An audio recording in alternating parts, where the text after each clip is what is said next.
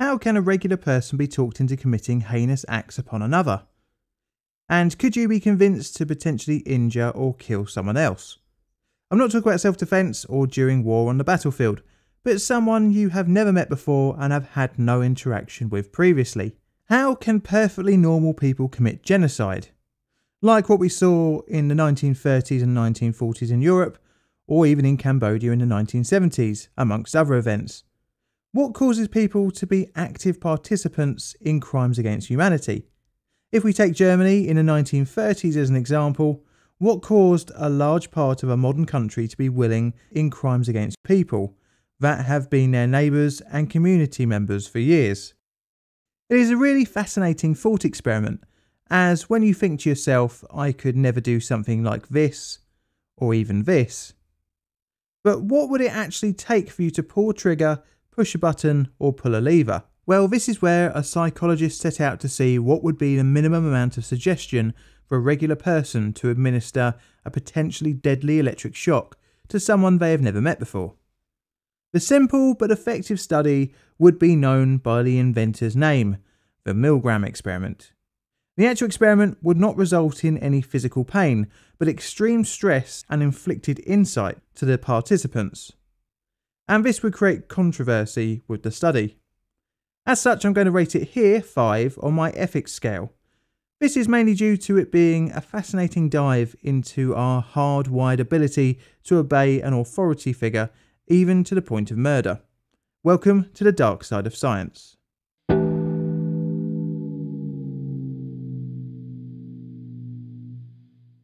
Stanley Milgram was an American social psychologist born on the 15th of August 1933 in the Bronx, New York. His parents were Jewish and had fled Romania and Hungary during the First World War. His background and family ties to Europe would have an important effect on his later studies into social psychology, as word came back to the Milgram family during the late 30s and 40s of the atrocities inflicted by the Nazi regime. Although in relative safety in the USA, many of Stanley's family members were directly affected by the Holocaust. After the war, some surviving members of the family came to stay whilst finding a new life in the US. A young Stanley was exposed to the horrors experienced by his relatives, and this would stay with him, igniting an interest into the darker side of human nature. In 1954, Milgram received his bachelor's degree in political science from Queen's College in New York. Initial applications to Harvard for a psychology master's were rejected, but was eventually admitted. The initial setbacks were due to Milgram not taking any undergraduate courses in psychology at Queen's College. In 1961, Milgram received a PhD in social psychology. He became an assistant professor at Yale around the same time. Later on, he served as an assistant professor in the Department of Social Relations at Harvard from 1963 to 1966. And this brings us very quickly onto his obedience study, more commonly known as the Milgram experiment. Stanley's experience of relatives going through the Holocaust, coupled with the arrest and trial of Adolf Eichmann in 1961, sparked an interest into finding out what could make seemingly average people take part in atrocities. Eichmann organised the logistics of the deportation of Jews during the Holocaust. He made deportation plans down to the last detail. Working with other German agencies, he also determined how the property of deported Jews would be seized. What was interesting about the trial was that he claimed he had not dictated policy, but only carried it out, and that he was merely a cog in the machinery of destruction. Essentially, the "I was only following orders" defence. This highlights the question, that is following an order enough to convince someone to do something so heinous? Milgram would later say in 1974, when explaining the experiment, could it be that Eichmann and his million accomplices in the Holocaust were just following orders? Could we call them all accomplices? The experiment was pretty simple and would make use of 3 people: the experimenter, who was in charge of the session, the teacher, a volunteer for a single session, and a learner. Both the teacher and learner would arrive for the session together, and they would draw straws as to who would take each role. Participants were sourced via a newspaper ad saying, "We will pay you for 1 hour of your time in a study of memory." The teacher and learner after finding out their roles were taken into a room where the learner was strapped into what appeared to be an electric chair, and electrode paste was applied to the learner's wrist to prevent blistering and burns. The teacher would hear this being explained and see this happen. The experimenter, who was dressed in a lab coat in order to appear to have more authority, told the participants that restraints was to ensure that the learner would not escape.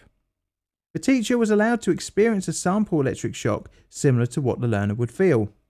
Before beginning the experiment, the volunteers were informed that they would be paid regardless of the outcome, thus removing any financial incentive to any results. The teacher was led into another room where they could not see the learner but could hear them, and the experiment would begin. The teacher was then given a list of word pairs that he was to teach the learner. The teacher would then read the first word of each pair and read 4 possible answers. The learner would press a button to show his answer. If incorrect, the teacher was meant to administer a shock to the learner. If correct, the teacher would read the next pair of words. Each subsequent incorrect answer would mean the teacher had to increase the voltage in 15-volt increments. They were also instructed to announce the voltage before shocking the learner. Pretty cruel, you might think, but there was only one actual volunteer in each test, the teacher, who, unbeknownst to them, was the real test subject. You see, the learner was actually a stooge and wasn't receiving an electrical shock, and the chance drawing of straws to find out who would do either role was actually fixed, meaning the teacher would always be the teacher. Also, probably not surprising, the experimenter was also in on it. This meant that the whole experience of the teacher was controlled from the authority of the experimenter to the reaction of the learner. To ramp things up in later versions of the study, the learner would also shout out in pain when the voltage got too high. The experiment would have a preliminary and a regular run. The first was a practice of sorts, where the learner would get 3 correct answers and 7 incorrect ones, which would yield a shock up to 105 volts. The second, or regular run, the teacher would be told to read off a list of words and had to continue repeating it until the learner had gotten all of the pairs correct. The volt dial ranged from 15 to 450 volts, and to add further explanation for the teacher was labelled slight shock to danger severe shock. Above 300 volts, the learner would kick on the wall and then no longer give answers to the teacher's multiple choice questions. If the teacher showed any hesitation, the experimenter was able to give 1 of 4 prodding responses in sequence. The first was "please continue" or "please go on", followed by "the experiment requires that you to continue", and then "it is absolutely essential that you continue", and finally "you have no other choice, you must go on". The experimenter could only progress to the next prod if the teacher refused. If all 4 responses were reached, then the experiment would end. If not, it would continue all the way up to 450 volts. If the teacher asked any specific questions, the experimenter could reply. For example, "will the shock leave any permanent damage?" The experimenter could then reply with, "although shocks can be extremely painful, they cause no permanent damage". After the experiment, an interview would be undertaken, and a question, "how painful do you think the last few shocks you administered were?" The teachers were instructed to indicate their answer on a scale between 1 to 14, after which the teacher was reintroduced to the learner and the experiment was fully explained. The experiments began in July 1961 at Yale University, and 40 subjects would volunteer through this newspaper advert, and the results would surprise all predictions. The 40 men were from a cross-section in society from various different age and career groups, ranging from 20 to 50. During the experiment, most test subjects showed signs of severe distress when administering the electric shock. They were observed sweating, trembling, stuttering, biting their lips, groaning, and digging their fingernails into their own skin. The discomfort seen shown that the subjects were aware of the pain the learner was experiencing. Pre-experiment, it was expected that only a small amount of the subjects would administer the high voltage shock, between 1 and 3%, but this prediction would be way off. Of the 40 subjects, all reached 300 volts, at which the learner would bang on the wall and stop giving answers. Only 5 refused to go beyond this point. 4 more went on to shock the learner one more time and then also refuse. 2 stopped at the 330 volt level, and one each at 345, 360 and 375 volts respectively, meaning that only 14 refused the experimenter's prods. This meant that 26 proceeded all the way to the end, giving the highest available shock to the learner. Although most showed signs of discomfort and stress, they still obeyed the perceived authority of a guy in a white lab coat. The results were understandably unexpected, as from a young age we are taught to not hurt others, but with the addition of an authority figure, the teacher would abandon this fundamental part of their moral fabric. Scarily, there was no punishment for disobeying the experimenter, nor was there any reward for completing the experiment, as payment was assured from the start. Even more strange was the results were similar when a control study was undertaken with 43 unpaid students. In Milgram's paper into the study, he highlighted several particular conditions of the experiment that might have contributed to the high level of about 65% of compliance to the highest voltage level. The fact that the study was being undertaken at and sponsored by Yale possibly reassured subjects that the experiment was above board and reputable. The perceived randomness of the selection of learner and teacher also could have factored in, as the teacher may have thought that he could have been in the other chair, hence he was exposed to the same risks. The subject may have also have thought that as he had volunteered, that he was obligated to help the experimenter, and to the same extent that the learner had also submitted to the authority of the experiment. The subjects were also reassured that although painful, the shocks were not deadly, and that compliance was built through to shock level 20 when the learner would no longer reply.